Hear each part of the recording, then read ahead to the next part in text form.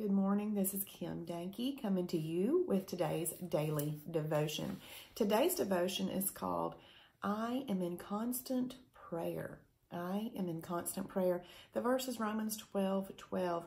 Be joyful in hope, patient in affliction, faithful in prayer. At the beginning of the new year, Julie had every intention of reading her Bible every day and praying at a specific time. She did well for the first week or so, but when she started slipping. Having a set time to read and pray didn't always work out for her, and she often ended up feeling guilty if she missed out. Maybe you're like Julie. You've tried to get into the routine of reading and praying at the same time every day. For many people, this works great. Others have a harder time sticking to a set schedule.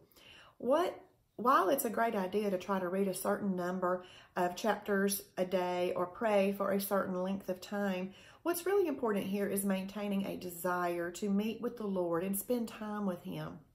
It's your heart He's after, not a certain number of minutes.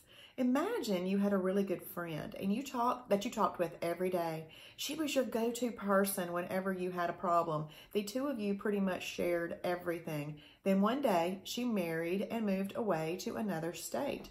You still saw each other on social media and occasionally spoke by phone, but she was now happily married and not as free to talk all the time.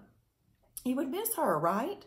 Most of all, you would miss the intimate conversations and the comfort you felt just by knowing you had someone you could run to. Now think about that in light of prayer. God is the ultimate one we can go to when we are needing someone to listen. Those intimate conversations you're lacking with your friend, the Lord is hoping you'll want to share them with Him.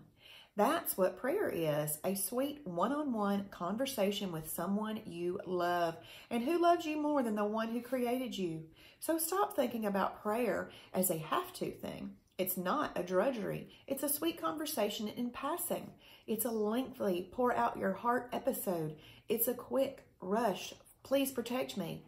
It's a quiet thank you for your blessings, Father, followed by a list of things you're most grateful for.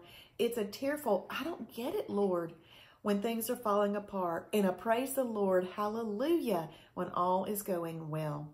In short, prayer is a day in, day out conversation with God.